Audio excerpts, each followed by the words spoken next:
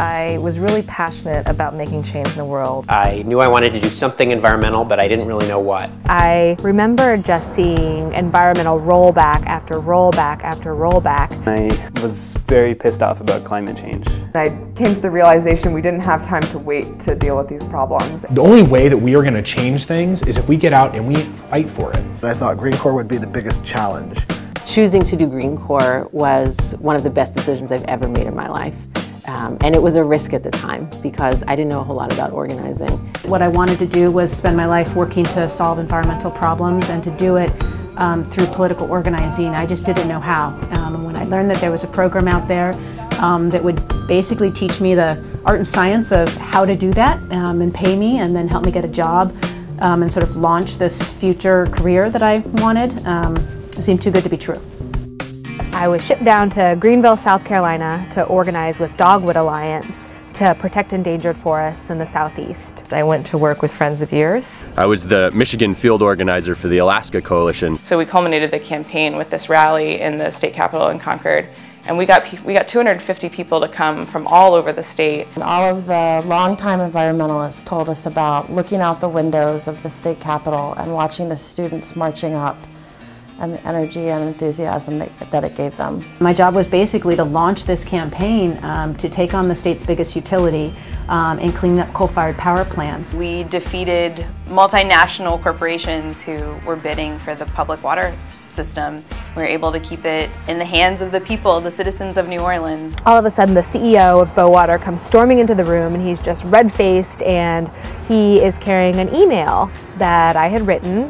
That day, in those negotiations, he agreed to stop logging in some of the most precious forests throughout the southeastern region. So that was really the first time in my organizing career where I saw very quickly and directly how if you mobilize grassroots support on these issues, you can actually see the result from your decision makers. We ended up, passing the nation's first legislation to clean up coal-fired power plants, and more importantly, really actually change the political landscape in Connecticut. One of the best parts about Green Corps is the ability to learn a skill, so to sit in a classroom and hear from the best people how to do that skill, and then get to go try it. We run our campaigns to win. We want to win social change for the world. We want to make the environment better. We want to make the world more just. And you have to be smart and strategic to do that. You have to choose just the right pressure point. You have to find just the right target. You have to find just the right arguments. And you have to engage a lot of people and help them weigh in at just the right moments.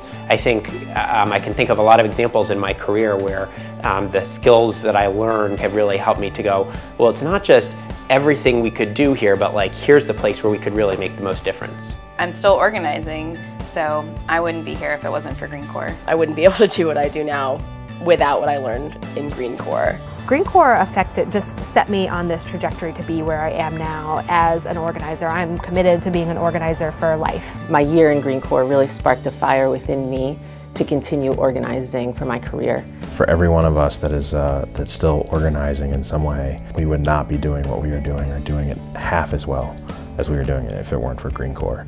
We're at a time in our history where the odds are really stacked against us. I think for too long, the environmental community has focused on policy before it's had enough power.